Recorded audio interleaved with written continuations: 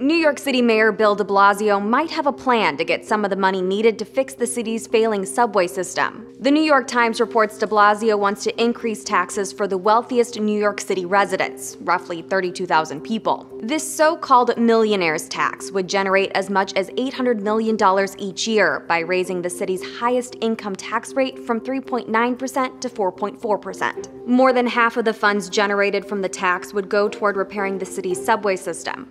The rest would be put toward half-price Metro cards for poor New Yorkers, a program similar to one implemented in Seattle in 2015. Subway power outages, long delays, and even a derailed subway car led New York Governor Andrew Cuomo to declare a state of emergency for the system back in June. That the current state of decline is wholly unacceptable. In response, the state's transit authority came up with an $8.8 billion plan to stabilize and then overhaul the subway. It's unclear if this new proposed tax would help fund the previously announced renovations. More than 5.6 million people ride New York City's subway on an average weekday.